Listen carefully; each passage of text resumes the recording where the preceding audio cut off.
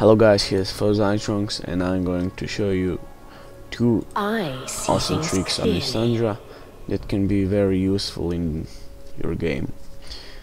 The first is the home guard.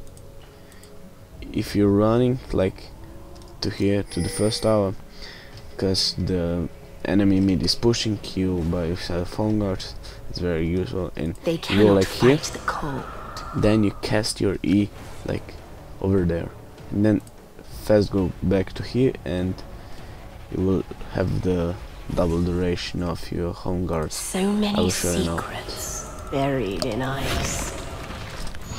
See, now teleported over there, and I'm pretty quick.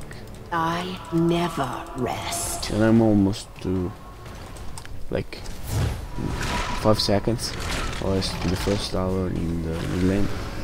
This is pretty cool, yes. Now this is the second trick.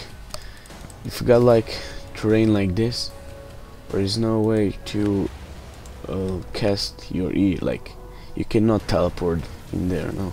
That's a very good idea. Like, it can be like here, and if you teleport like there, like you teleport to that bush, or if you use your E like on that side, you're going to teleport over here, but if you use it here, you're going to teleport over there. This world has forgotten true It's power. very useful. Like, I'm going to demonstrate it here. Like, you're over there, and then well, that was a Battles fail. come and go. Didn't know I that. am eternal. But yeah, is it. You can use it in any terrain, you know. As long as it's on this side, no, like not like here, but here. No one Then will remember it will them. work, for sure.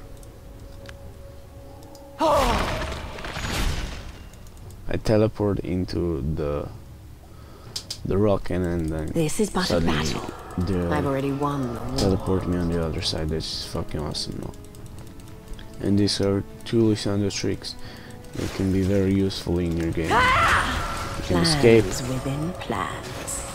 you can defend your tower very easily. And oh no! I like it. So yeah,